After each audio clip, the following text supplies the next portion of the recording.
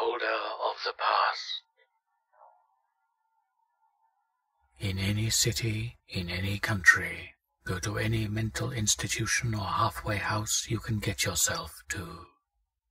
When you reach the front desk, ask to visit someone who calls himself the holder of the past.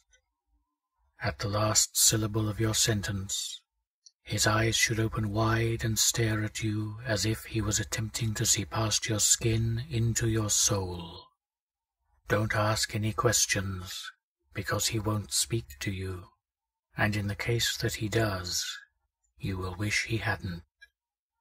He will take you down a long hallway, and you will walk with him for what will seem like hours.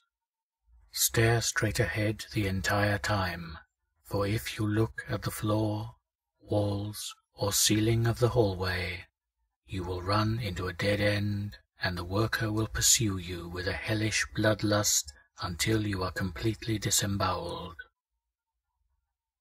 After exactly 350 paces, the worker will stop, turn around, and pull a watch out of his pocket. He will turn the dial backward 1 hour, and at that point, you will have 1 hour to complete your task. If you don't, then there are no words to describe your fate. The lights will go out for exactly 3 seconds, and when they come back on, you will be in a room with no doors and a red-tinted skylight shaped like a pentagram.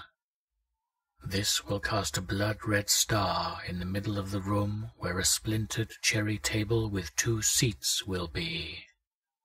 Sitting at the seat closest to you, look up. Look down again, and a man with long, dirty black hair will be face down on the table. He will answer to one question. Where did he once stand? The man will speak not of a place that exists on any map, but will describe the room in painfully grotesque detail. Pay very close attention. He will enumerate exactly how many of what horrible object hang from spears protruding from the walls. You have the rest of the hour to find the room and sit on his throne.